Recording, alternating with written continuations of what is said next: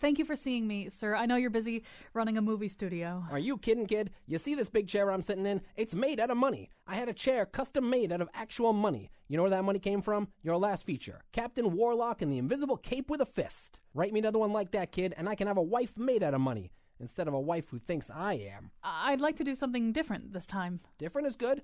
Well, unless it's bad. I want to write a movie about J.M.W. Turner, the great British painter. Who's Taken? Really? Somebody else is already doing him? No, Taken. Like terrorists grab him and Neeson gets him back. Liam, in love with this man, but we gotta make these movies fast. He's not in his 20s, you know? If we don't hurry up, Taken 7 is gonna be about who took his bingo card. So Depp is this fruitcake painter and Liam busts him out. I don't see a role for Scarlett. You got a role for Scarlett? Well, there is a housekeeper with terrible psoriasis. You're killing me, kid. This movie is about a man in the thrall of the visual, a man who sees light the way nobody else does, and he tries to paint it. I see where you're headed, kid. You know who I make movies for? Average people. You know what's so great about average people? There's a lot of them. I love average people. They buy medium-sized sodas and popcorn, and every year they go to the same movies with different numbers at the end of the title. I don't make movies for Harvard commies like David Edelstein. You want to make a movie he's going to like? Have him put up the money. I think I understand. You do? Well, how about if Turner is part of the Justice League of the Invisible Cape with the Fist? By day, he appears to be a dumpy little artist tottering around the British coast. But his secret identity is the painter. Oil paint flies out of his fingertips and gums up the Nazi tanks. It could work. But first we have to listen to a show featuring America's greatest living film critic. Not that, Edelstein. What did I tell you, kid? And now, the star of Magic Mike 5, Relaxed Fit, Colin McEnroe. I feel I could be in the relaxed fit version of Magic Mike. All right, joining us right now is America's greatest living film critic, David Edelstein. He's the film critic for everything, for New York Magazine, Fresh Air, CBS Sunday Morning, and probably some other platform. Have you added a new platform lately? Well, nobody will listen to me at my house. So I would love it if I could be the film critic in my house. You could be the film critic at my house. Okay, all We'll right. listen to you. Because my children just make fun of me terribly whenever I try to hold forth on film, which is how it really should be in all our lives. Did you take your children to see Into the Woods yet? My children saw Into the Woods on DVD without me and liked it, seemed to have no problems with the veering into tragedy in the second half. You always forget that kids are perfectly capable of. Remember how parents were always worried about the corrupting influence of monstrous fairy tales on their children, thinking they would be damaged for life. And the kids go, "Oh, that's no big deal. That's how it is." Well, that's the Bruno Bettelheim argument, right? That basically fairy tales exist to help children process traumas that they already have. They're already worried about what happens if their parents die and they're stuck with horrible step-parents or something like that. Exactly. And when I was a kid, those who grew up with me, apologies for much, but I will know that I was, addicted to horror films and that I would be the last person you would imagine to go up and talk about, good hygiene, good cultural hygiene for your kids, and worry about being damaged by, some fairy tale character getting killed. And yet here I am saying, Into the Woods is a little rough for kids. Well, I mean, the thing that Into the Woods subverts is the notion of happily ever after. It doesn't entirely subvert it, but first of all, I always thought Sondheim's musical, the first act is a freestanding, amazing musical all by itself with incredible songs about sort of your typical fairy tale progression. Absolutely. Done, It's a great farce. Yeah. It's a great farce. And then there's this whole second act that says, well, what if that whole happily ever after equation doesn't really work quite the way that we're always told? So that's subversive, but I agree. I walked out of the movie and I thought, I wonder if little kids can handle that. But we're both being ridiculous. Of course they can. We're being ridiculous, but I do think that the second act doesn't earn its tragedy in quite the way that the first act earns its laughs and enchantment. I think Sondheim is a pretty sour and cynical guy. He may be our greatest living, composer lyricist. He may be a god, but he still couldn't make that work at that particular stage. I don't think. I think it's just it's sour, cynical, sentimental. It doesn't have any great insight into the way things really go wrong in Happily Ever Afterville. It's just this idea that he's Stephen Sondheim and he's with James Lapine and he cannot believe that there is such a thing as happily ever after.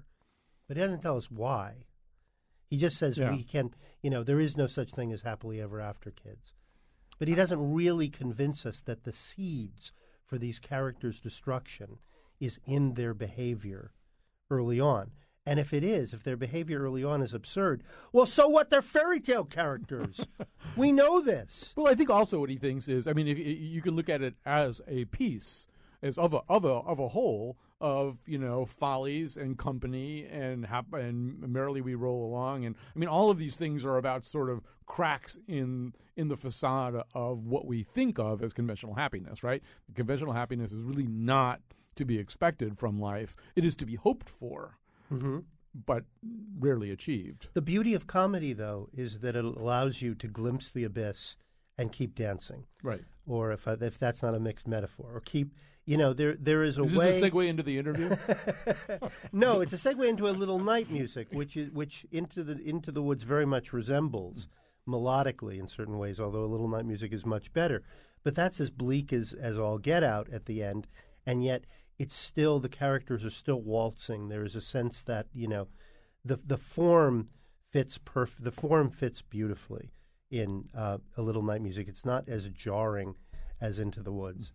So I'm happy to talk about the interview if you want. All right. No, I was just wondering whether there was a segue. I should say I'm talking to David Edelstein. As you can tell, we don't really need an actual topic. We'll just talk. Our number, if you want to call in, 860-275-7266. Already a comment from producer Tucker Ives pointing out that Maurice Sendak would slap both of us for even contemplating the idea that children can't handle scary things, and that is true. But we corrected ourselves. We self-corrected. He doesn't need to slap us from the grave. 860-275-7266. Well, we can do the interview. I guess it's sort of top of mind right now. People are talking about this. Well, we don't know. One thing they're talking about is we don't know for sure that the North Koreans were behind that hack. Right. There are a lot of rumblings now that it could have been an inside job, disgruntled employees. Could have been the Weinsteins. Could have been a lot of people. Well, the Weinsteins, listen, you know what? Harvey's campaigns could easily go. Harvey Weinstein, I just heard the most appalling story about Bright Eyes. I don't even know if I'm allowed to tell it. Is it Bright Eyes or Big Eyes? Big Eyes, sorry. Big Eyes. The Tim Burton movie, yeah. you would think that, Tim makes a small movie. He makes it on a much smaller budget very, very quickly. And you would think maybe with minimal interference. But in fact, that movie was a year in the editing room. And Harvey's fingerprints are all over it, for better or worse. I think based on what I've heard, for worse. The movie, it's a very fun movie, but it's got this narration that does not fit and was not in the original script. It's narrated by a character played by Danny Houston, and it just does not make sense in the movie. And why are we talking about Harvey Weinstein? Well, let me bring everybody up to date if you don't know. Oscars, if you've lived through the Academy Awards in the last 20 years, you have lived under the reign of Harvey Weinstein, because the man is an Oscar machine. Everything he does nowadays, he has these little people in his head. It's his parents, and it's his old Jewish parents and their old Jewish taste, and he knows how to read the Motion Picture Academy, and he will make movies like The Imitation Game and Big Eyes that are, we throw around the term Oscar bait, but that is what they are. He will calculate this movie to appeal to the greatest number of Academy voters. He will release it at Christmas time. The movies that he does not like, that he does not think will win awards, get buried, okay? He will put very little, if anything, behind them. He will focus on his campaigns. He will get his armies out. He will have spies everywhere. He will be hacking, so he will be in Sony's computer system. Right. But this is. I mean, everybody nowadays, if you're all going to be obsessed, if we're all going to be obsessed with awards, let's understand who, like, the mad geniuses are behind these things, these campaigns, and why they're turning out the way they are. All right. So, well, this is a good segue into the interview. Speaking of mad geniuses, well, I guess Kim Jong-un is not actually a genius, but so we've been through this whole drama. As you say, we don't really know who hacked Sony.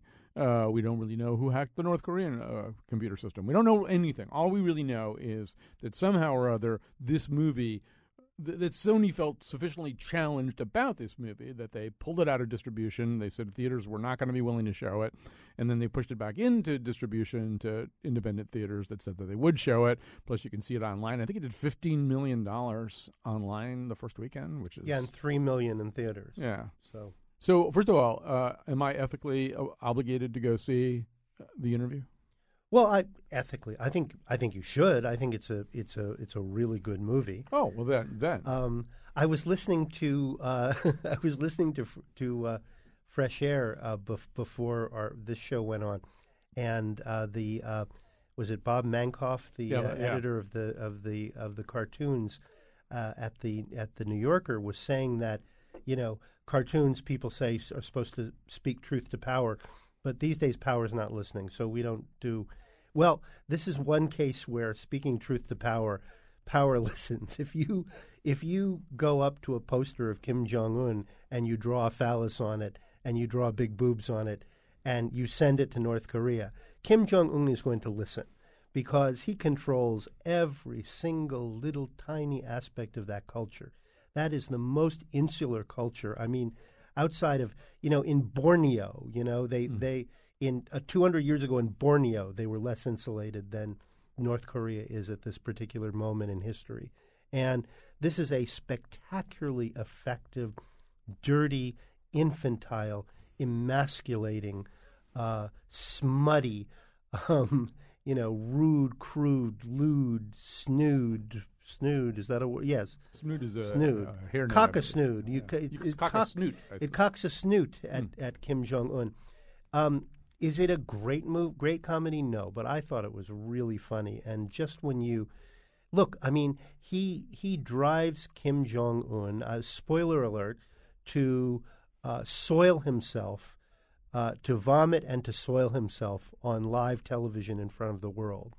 And Kim Jong-un is supposed to be descended from God. That wasn't just a spoiler alert. That was a soiler alert.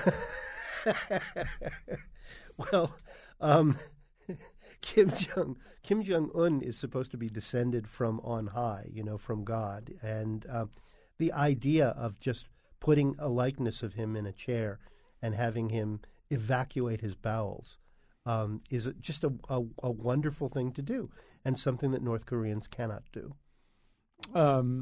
All right, so you sold me. I mean, I think any public radio listener really wants like to see exactly that. I know. The kind of movie that they flock to. Franco's not great. I mean, the thing about Franco is that's James Franco as opposed to yes. the dictator Franco. That's the sequel. The dictator Franco sucked, and I just want to make it very clear now. We are talking about birds of a feather, but James Franco, everything he does nowadays is part of the James Franco project. Right. So when he gives a performance, it's always going to be in quotation marks because it's another addition to the James Franco project, and he overdoes it terribly. He mugs and he winces and he grimaces and he's sometimes very funny. I mean, sometimes when you go too far, you hit notes that no one else has ever hit before. He may be the first actor to intentionally jump the shark. I mean, that's basically what he did, right? I mean, he is maybe Joaquin Phoenix, but well, that's an interesting way of putting it because we're looking at a lot of actors now who to switch over briefly to Johnny Depp. Who, like Val Kilmer before him and others, entered the weird Brando phase without going through the good Brando phase. They were inspired by this giant wreck of an actor who did not take his own talent seriously or did not really believe in it. This is like George Bernard Shaw's statement that America went from primitivism to decadence without an intervening period of civilization. Exactly. And this is what you're seeing now. It may be what you're seeing in Franco, although Franco at least has other outlets, but it's certainly what you're seeing in Depp. And I think that and I think it's really sad that people, that some people become stars and they feel that now it gives them a chance to sort of clown on a $200 million budget. That does seem to be kind of what's happening. And with each of them, it might be interesting, a good project for somebody's already done this online, we know this, is to figure out the last movie each one of them made before they tipped into that area. When was the last time James Franco the final time he didn't have quotation marks around whatever he was doing. Well, we know Depp worked with Brando on Don Juan DeMarco, and which is not a movie. I'd forgotten about that. Yeah. Well, it's kind of fascinating because Brando is actually playing a character, and he's taking it relatively seriously. You know, in the last 25 years of his life, he never learned any lines. He had a little earpiece in his ear, and somebody was reading the lines to him, and he claimed it would allow him to be more spontaneous. Don't you wish you could get away with that? Don't you wish maybe Cayenne are any of your producers in there whispering everything you say into your ear? Because, no. I did try to claim that I just wanted to be a suitcase, which is what, remember Brando, when he was cast in Superman, he said he wanted to be a suitcase? He didn't actually want to be physical. He thought his voice should just come out of a suitcase. Yeah. I have tried to claim that a few times. We're talking to David Edelstein. Our number, if you want to talk about either the best or the worst movie you've seen all year, or any of the other topics that we're going to be winding in and around, our number is 860-275-7266, or you may tweet us at WNPR Colin. Again, the phone number, 860-275-7266. So I'm actually surprised, and I think a lot of people probably are surprised to hear you say The Interview is good. It's a good movie. And you're a little bit out of sync with other critics about this, too. I mean, that's the most fervid endorsement I've heard of The Interview. I don't understand. I heard before I saw it, it's just a smutty bromance. It's a movie with some substance. I mean, they clearly got to know the propaganda machine that is North Korea in order to be able to explode it satirically.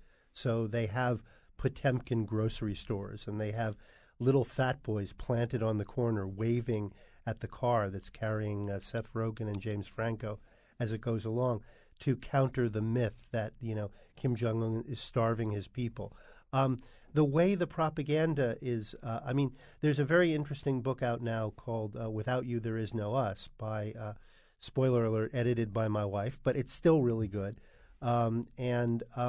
This young woman, Suki Kim, sort of went behind the scenes and taught the children of the North Korean elite as part of a sort of evangelical Christian organization, and then turned around and wrote a book, which made them all very unhappy. But when you read the book and you see the level of just the jar, in the hermetically sealed jar in which these people are living, and the kind of propaganda that surrounds them, you see that this film is, in fact, an act of cultural war, which is fine. It's not an act of war. It's not an act of physical war. It's an act of cultural war.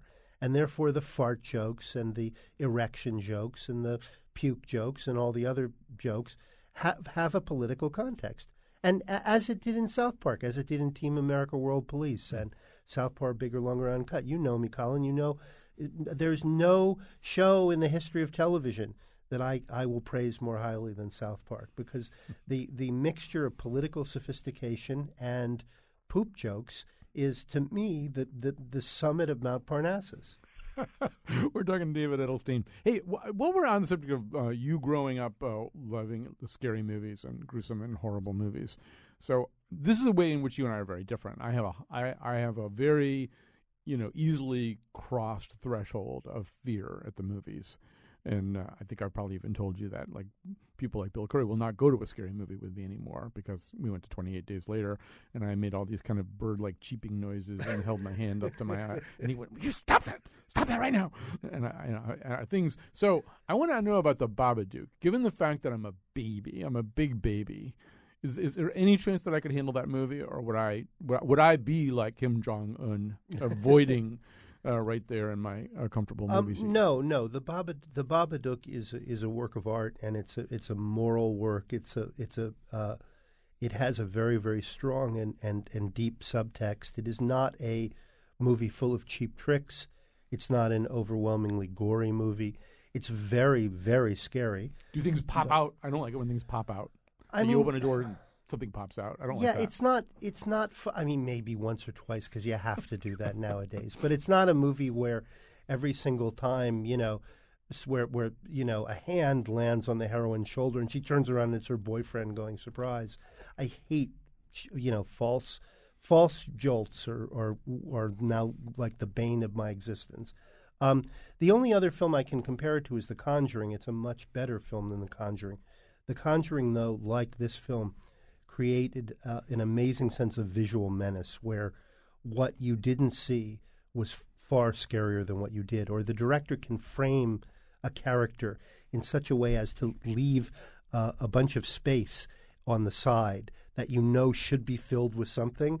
You know, a really great master of composition. Look at a great horror movie sometime. It's not just what's in the frame. It's the space that's left outside the frame that you think, what is there just beyond the range of the camera? Don't Look Now, Nicholas Roeg's masterpiece is that Absolutely. way. That's to me, I was able to get through that. I should have a site where I rate these movies, but it would be like the number of benzodiazepines I would have to take. So that would be like a 3 out of Van movie. No, Babadook is that gorgeous. Scares me even you saying that. Is gorgeous looking, and it's full of quotations from old horror films, especially silent horror films, but used in a very respectful, not in a campy way. But it's about motherhood also. It's a film about a mother who really cannot manage her child. Her husband has died. She has an eccentric child. Yeah, it's like The Exorcist. Yeah, well, a bit, except... Really, Ellen Burstyn's having some problems with her kid. She takes the kid to a hypnotist, to a neurologist, to a psychiatrist. Okay, no, but, I'm really glad you mentioned that because The Exorcist, like The Conjuring, these are very sort of culturally reactionary movies. Mm-hmm. In The Exorcist, the reason that this beautiful angelic child is possessed by the devil is that she doesn't have a father, is that her mother consorts with homosexuals and other showbiz types. Right, and it is. I agree with you that it's Philip Reeve's triumph of the therapeutic made into a movie. It's because the other thing that's happening is she's accessing the therapeutic community. Yes. And everybody in the audience is going, "Are you out of your skull? Your daughter's possessed. Get a priest. Get an exorcist." You need the patriarchal Catholic Church. You need a man to come in holding a Bible and to expel this child because you didn't raise her right. You left her vulnerable. Well, that is not the case in the Babadook. There is no Catholic exorcism that's performed. An exorcism does have to be performed, but it has to be from the woman herself. And there's no sense that the Babadook will ever be permanently gone. You can't completely expel the Babadook because you're always going to have feelings. Anybody who's a parent knows that there are just times. Have you ever had this feeling like, your kid has just done something and a voice comes out of you that sounds like Linda Blair in The Exorcist and you say, where did that come from? Yeah, pretty much all the time. Yeah, yeah, I know exactly. That's pretty much my parenting style. Well, that's the Babadook. See the Babadook. I will really see the Babadook. Is it? It's playing here, right? Yes, I know it is. I think it's open here. I think it's open here. Yeah, it's on VOD. And it's VOD. I saw that. But you all must see the Babadook. It's so good. All right, before we go into a break, here's Wendy from Colchester, who I think wants to tell us the worst movie of the year. Please. By her lights. Hi, Wendy. Hi. How are you? Good. Actually, there's 2 worst movies, and if anyone has heard of them, they should run as fast as they can. The first movie is Birdman. Oh! You're watching a movie, and you're 2 feet away from... Wendy! First of all, at any one point in time, and all they do is argue and fight for 2 hours. You would not believe how many people in Pittsburgh ran out of the theater. Thank you. And God bless the guy who was the manager. He actually gave me my money back as he laughed and said he loved it. All right. So that one was first of all, you obnoxious. And then Into the Woods, we couldn't wait to see it. The commercials do not let anyone know that it is a musical. It is such a crime. We were there for 2 hours looking at each other, falling asleep. Wait a minute. You didn't want to see a musical? Into the Woods, the actors were given a platform to be in a musical. And that's the end of it. There was really no storyline. The movie was all in the dark. Wendy, you didn't. Wait a minute. For it had like 8 hideously long time. Wendy, we were so bored. You didn't know Into the Woods was a musical? It didn't say on the commercial. I know, but wait, hold on, Wendy, we didn't read on it. Wendy, hold on for a second. You listened to NPR and you didn't know that it was a musical? Wendy, I remember the play on Broadway. I remember the musical, but the commercials didn't lead anyone on to believe it was going to be a musical. There wasn't one song that they showed in the commercials. I know, but you knew it was like a Sondheim musical, right? So you really did know it was a musical. Into the Woods had been a play a long time ago. All right. But why didn't they show songs or any I guarantee you, in the commercial? I guarantee you, not only was it singing, if you went to see the play, you'd be less bored because the songs didn't seem to last 20 minutes a song. All right, Wendy, you and I would not get along. I love the first thing you said, though, about Birdman. Oh, no, you made Edelstein happy. Very happy. Colin and I really disagree about Birdman. Yeah. So, I mean, a lot of people think it's the best movie of the year. I think it's really an amazing piece of work. You know, the French have a word, tour de force, actually 3 words. But it's a tour de force, and it's a tour de force of kinesthetic mise en scène. That made no sense, but it's a tour de force, and it's a triumph on so many different levels. But it's a completely empty movie, Colin. I'm sorry, it's a movie that flies. You know, you compared it to at some point to Icarus. I think the director's Icarus, and when he gets all fancy and magical realist, he flies too high, and the movie goes crashing down to earth. All right. Well, I'm still reeling from Wendy. I can't even compose myself. Wendy, by the way, My Fair Lady, West Side Story, Oklahoma, these are all musicals, too. I don't want you to be disappointed every time you watch one of these things, all right?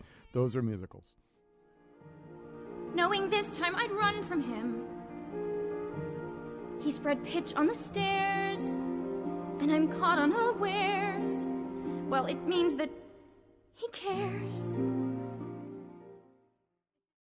All right, we're back. We're back with David Edelstein, America's greatest living film critic. He's the film critic for New York Magazine, for Fresh Air, and for CBS Sunday Morning. And it's the end of the year. He's having to do best lists and worst lists and all those kinds of lists. I'm less interested in your list than what you have to say about very specific movies. But I do know that Selma, which I wanted so much to see in New York this weekend, I just couldn't squeeze one more movie in. But I know that's it's high on your list of best movies this year. First of all, just give people a sense. I assume people from the title can, although with Wendy, she may think that is a musical. So who knows? For Wendy's sake, explain what Selma is. Well, there was a very famous Wendy. There was a very, I'm sorry, this is so horribly patronizing. But Wendy, once upon a time, there was this magical kingdom called the Confederacy, and they made life very difficult for black people, and for some reason the Civil War didn't end it. And they said, I wish more than anything I could vote. Yeah, exactly. Right. And even Oprah Winfrey couldn't vote. I mean, she goes up to the window at the beginning of this movie and not as Oprah Winfrey. Not as Oprah Winfrey, but if that had been Oprah Winfrey, you know, even a billionaire could not vote under those conditions. So this guy named this prince named Martin Luther King goes, we're going to drop this now. Goes down to Selma, and he's going to lead a march from Selma to Montgomery, Alabama, to the governor's mansion. Now, there has been a great deal of controversy now raised by Joseph Califano, who worked very closely with LBJ, that the film demonizes LBJ, who's played by Tom Wilkinson. By the way, David Oyelowo plays Martin Luther King, and I think gives the performance of the year. Tom Wilkinson is very fine as LBJ. They're both British actors. Tim Roth is around playing George Wallace, another British actor. So it's basically, the movie is all Brits. Califano complained that it was unfair to LBJ. I don't think LBJ comes off as the villain in the film at all. In fact, I don't think he comes off badly. If you've listened to a lot of LBJ's tapes, which are fascinating, you see that he was not one of these great orators in the JFK, Abe Lincoln tradition. That wasn't what he did best. He was a behind the scenes kind of guy. He was still a senator when he was president. He could do what Barack Obama and Jimmy Carter and all these other idealists couldn't do. He could pull up his sleeves and he could get in there and he could fight. And what he tells King in the movie is, this isn't the year for the Voting Rights Act. We have this great society legislation that I want to pass. It's really good. It's going to help you. It's going to help your people. Let's focus on this. And then next year, once we have this under our belt, let's go after the Voting Rights Act when we've sort of softened everybody up a bit. And King says, no, we're doing it now. We're in Selma now. We're going to march. And he forces LBJ's hand. And as we know, LBJ did ultimately see what was happening in Selma, and he went on the air and he used the phrase, "We shall overcome," and it was a mighty moment. It was a turning point. Now, Califano is saying that no, LBJ never said don't do it now. He said he said to King, let's pick some place.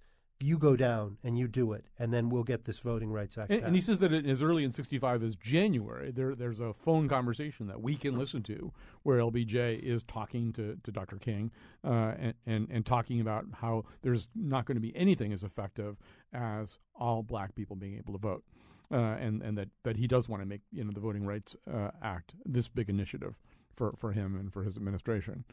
And I think. We do have to re-debate this question every single time, right? Every time some historical tweak is done, we have to have a new conversation about that specific thing. Is it a tweak? Is it a gross violation of fact? Does it advance the storyline without substantially, advancing a falsehood? So I'm sensing from your words that you're willing to cut the movie some slack on this. Well, No, I'm not, actually. I'm not. In fact, it really threw me for a loop. Mm-hmm. This is one of these things when you're a film critic and you respond to a movie, and even if you think you know as much about the subject, I thought I knew a lot about LBJ. I saw that god-awful Tony-winning Broadway show with Bryan Cranston, which is the closest I've come to walking out of a show in a long time. And I've read... two of the Robert Caro books. What have there been? 3 now? I think I've read 2 of them, and I've read Doris Kearns Goodwin. I'm trying to tell you I know things. You know things, and so it sort of pulled the rug out from under me because I actually thought this was a very balanced picture of the LBJ that I knew, and it was also a different slant on King. There has been some criticism that the film doesn't bring out King the Christian. But my point has always been that, he might have had a dream that he would go to the top of the mountain, but without the legislation, without the National Guard, without his unbelievable ability to manage people, without his shrewdness as a politician, that dream would not have come to fruition. And I was grateful for the sort of hard nuts and bolts negotiations that happen in the film. And he and the way that he pushes LBJ into an area that I didn't think on the evidence LBJ wanted to go. Maybe I'm wrong about that, and that's very humbling. Well, the conversation will be interesting to watch unfold. I was trying to figure out today whether any of the filmmakers had pushed back at all against Califano. I find that as interesting. I mean, for example, when the movie Lincoln was criticized by our own Congressman Joe Courtney for getting the Connecticut vote wrong, I found the answers that I really like Tony Kushner a lot, and I'd just done an evening on stage with him. But I found his answers hard to take, and I find myself saying, Spielberg made a point of saying that this DVD had to go out to all the schools and be this educational tool and be part of history and social studies curricula. Well, in that case, you kind of have to get it right? I mean, there's no reason to get the Connecticut vote wrong. There was a reason in terms of how he was, constructing the drama. Right. If that is the case here, I thought it was an extraordinarily nuanced and interesting, fascinating depiction of their relationship. Mm-hmm. If it is wrong, if it's unfair to LBJ, that's really upsetting. But I don't think we know that yet. I want to hear what they have to say back and how that conversation unfolds. But Colin, I feel like I should have known it. I hate when critics go to see movies and they accept hook, line, and sinker. I don't do that with every movie. And I have to say, without buttering you up, I think you are extraordinarily conscientious about. I mean, it's so obvious when you write reviews, when you talk on Fresh Air and stuff like that, that you've done the homework. If there's a book, you read the book. I mean, not every critic does that. But I think you really go out of your way. This is a big deal, and I'm really sorry. And I want to go on and talk about it. In light of these new revelations. And those of you who have a chance to listen to LBJ having his conversations on the John and wherever else he had them, the man was really larger than life. He was an amazing character. That's a great tragedy. That the great LBJ movie should come one of these days. The great LBJ biopic, because that's That's an amazing story. Could be Rogan and Franco would make it. They've got the whole poop part of it down, the Doris Kearns Goodwin poop part. Exactly. So they could just start from there and build on it. We're talking to David Edelstein. This whole show is like flying by. What's happening here? All right, so let's take a break. That we gather ourselves and give you a killer final segment. Wendy's already called back at least once. She may call again. An empty glass. I'm squinting my eye and turning off and on and on and off the light. It's for this experimental film which nobody knows about and which I'm still figuring out what's going to go in my experimental film. Yeah, you're all gonna.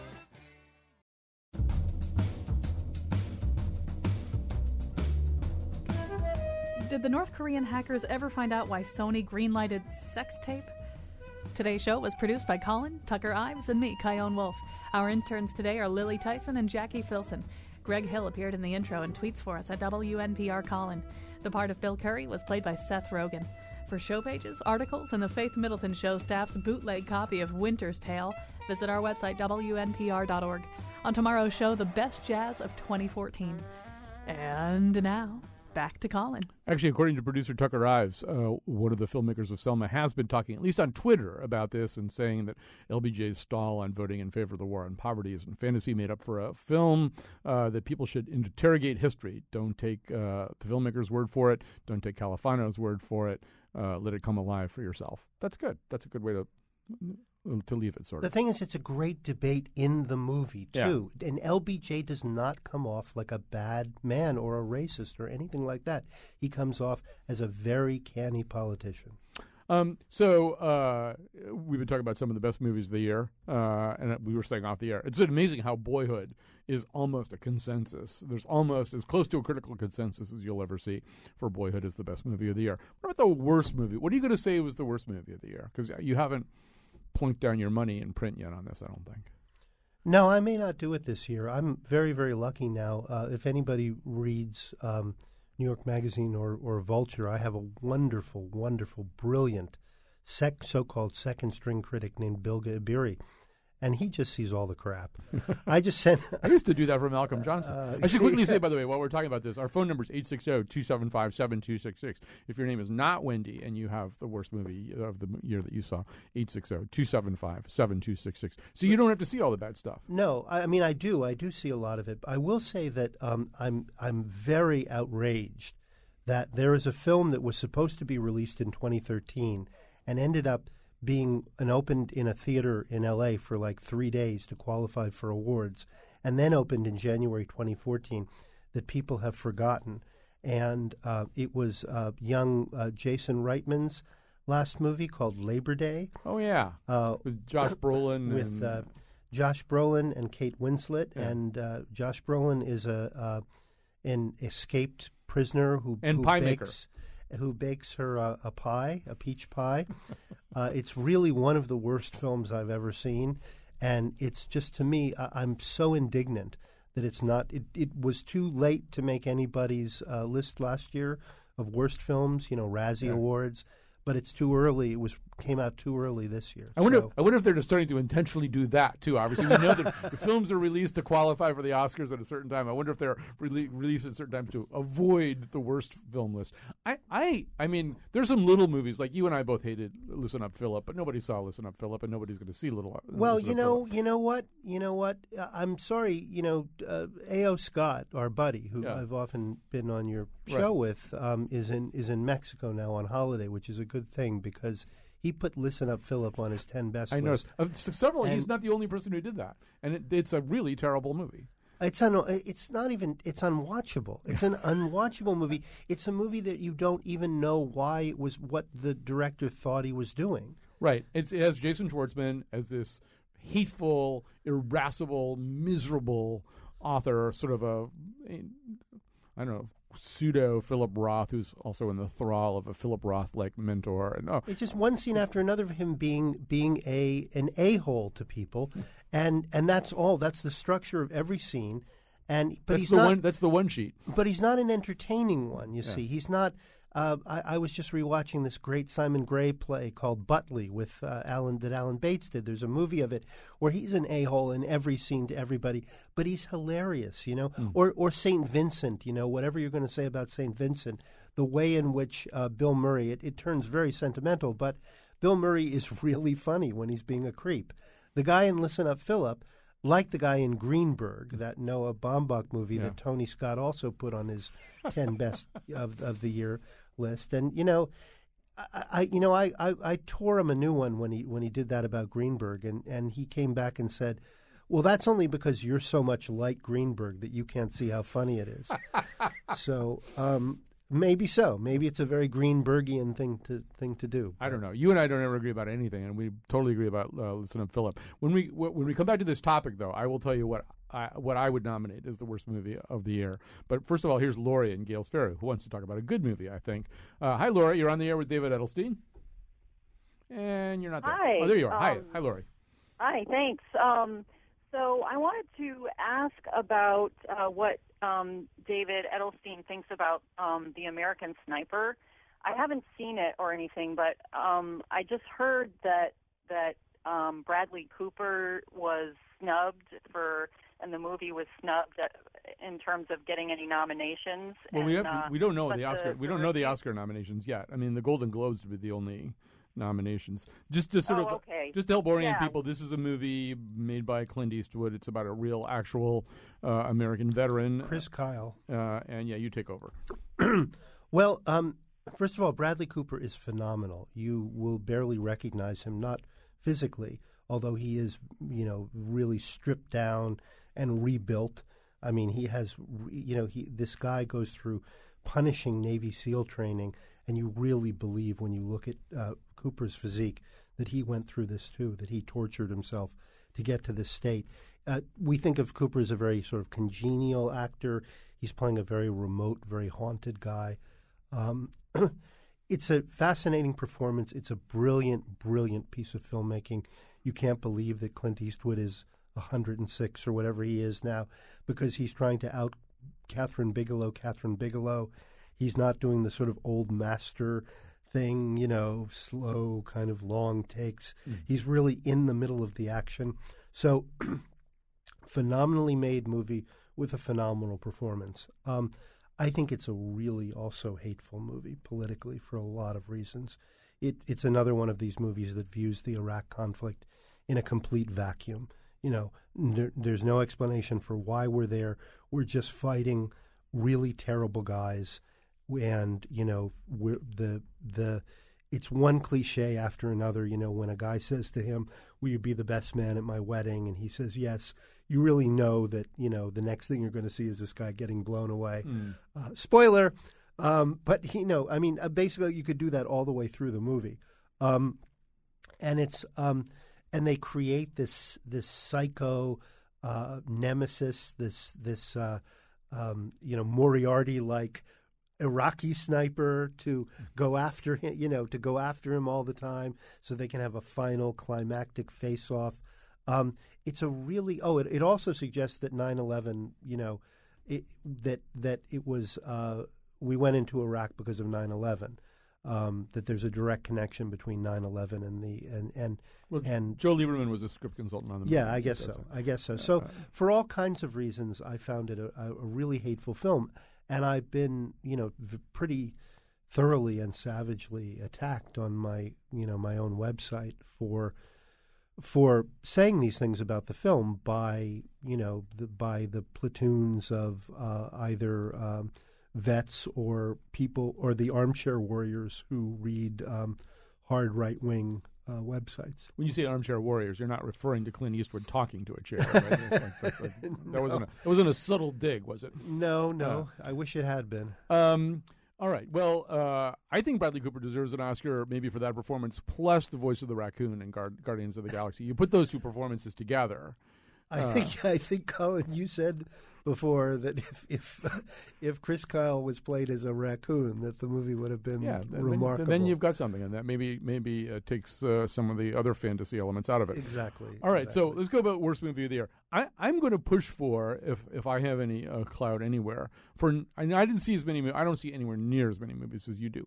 I always feel like the movie that has the most pretension and aspiration, that goes the most dramatically awry, that should be the best movie, the worst movie of the year. For me, that's Noah.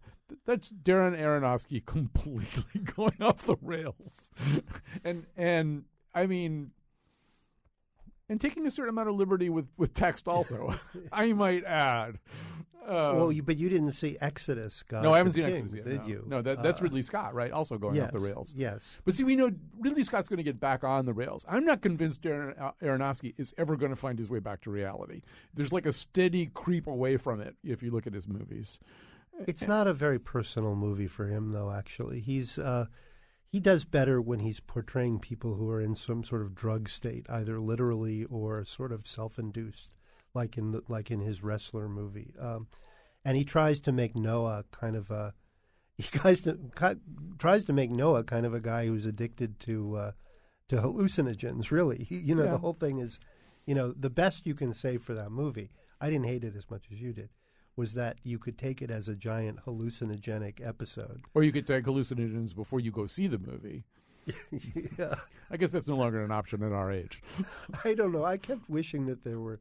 I like humor in everything, even in the most serious stuff. And when I was watching that movie, was it a New Yorker cartoon? There were like these two strange dinosaur-like beasts watching this giant boat full of animals moving away, and one looks at the other and says, "Wait, was that today?" Yeah, that's good. And I really wanted that. Yeah, no, there is not a joke anywhere in that No. movie. There's no joke.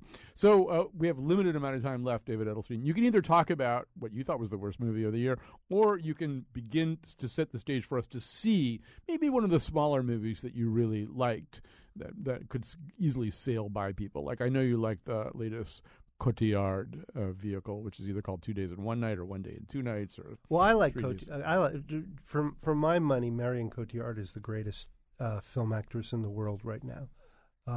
That is, and I love awarding that prize every year, so I can meet another actress who will come up and say, "Thank you so much for saying that about me." She's amazing in two movies: The Immigrant by James Gray, which is she plays a young Polish woman.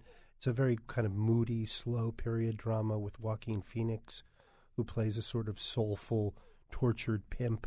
And you can see that on VOD now and on DVD. And this Dardenne Brothers movie called 2 Days, 1 Night, in which she plays a woman who has not been working because she had a depressive episode. And her boss, get this, her boss tells all her coworkers that either he fires her, if he fires her, he's going to give them a big bonus at the holiday, or they could keep her on and they won't get a bonus, and they can vote on her fate. I think TIC did that with me 1 year too. I think so too. And this is so the movie is literally her going to each one of her coworkers and pleading her case, telling them to think that, she has this family, she has these kids. Please, don't take their bonus, and them telling her, well, they need their bonuses. And it comes down to the wire, and it's a capitalist horror story. I recommend it very highly. I recommend Mr. Turner. When you see it on the biggest screen you can find. It's a biopic of J.M.W. Turner, the great landscape painter, English landscape painter, played by Timothy Spall. It is like no biopic you've ever seen. It does not have the usual Freudian crap and a lot of exposition and the usual biopic signposts. It's really just kind of free floating, and Spall plays him as just this grotesque little Quasimodo-like figure who totters around the landscape, sort of sniffing at the air. And grunting. We have to go. Maybe we yes. should just end with our Timothy Spall, Mr. Turner impersonations. I'll go first. Happy New Year. Happy New Year. He doesn't actually say Happy New Year in the movie, however. No. All right, thanks very much to David Edelstein from Fresh Air, from CBS Sunday Morning, pleasure. from New York Magazine. Thank you so much. All right, come back soon.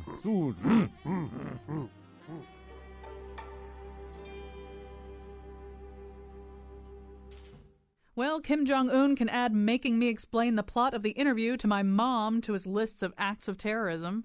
Meanwhile, the people of North Korea are all, what's a movie?